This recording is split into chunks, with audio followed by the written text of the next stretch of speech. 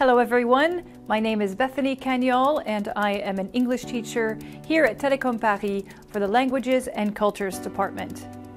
In this video, we will be discussing how to write a statement of purpose.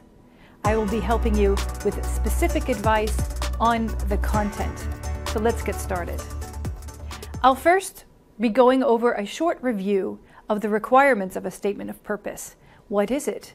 What does it involve? And then I'll be giving you some specific advice that I've collected from various institutions such as Columbia University as well as the University of Oregon.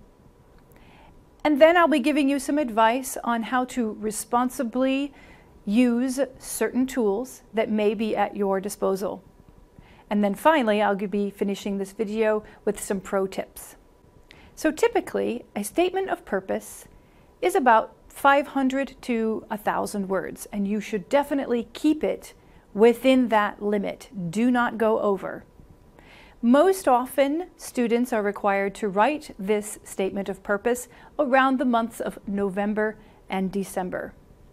And in this text, you are expected to explain why you want to apply for that specific program and what you can offer to the institution that you are applying for. You also need to describe your academic, professional, and your research goals. Your future goals are also important and how they are linked with the program that you're applying for. In short, the best description that I have been able to find for the statement of purpose is as follows. The statement of purpose shows your experience, your interests, and goals in the field.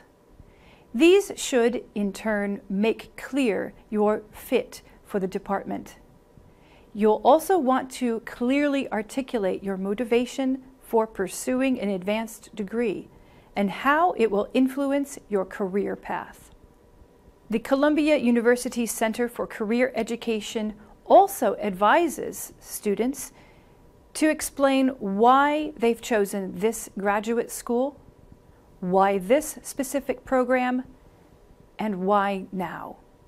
The University of Oregon also offered some excellent advice. When writing cover letters for job interviews, we felt was extremely relevant even for writing statements of purpose. And that is to focus on you, the institution, me, the candidate, and we. But let's go over some tips that I have collected for you in this video that I would like to bring to your attention. And the first thing that I would like to address, in fact, is perhaps the temptation to use certain digital tools to write your statement of purpose. You may have certain translation or writing tools at your disposal, and even I myself took one for a spin.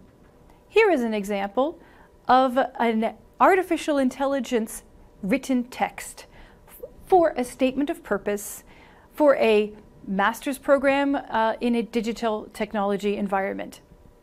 And as you may see, that this text, which was written fully by artificial intelligence algorithms, is correct by English standards. However, there's a big problem with this text. It's very generic. It's very bland. And there are absolutely no specifics. And so I want to encourage you to avoid making this big mistake that a lot of applicants make, thinking that they can just simply use digital technology to write their statement of purpose. Not so. You will be different, and here's why. Here's some pro tips. Sell yourself and your current school. Tell a unique story.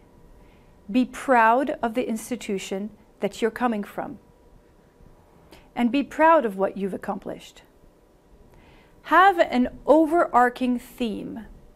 How will the degree and your future career make a positive impact?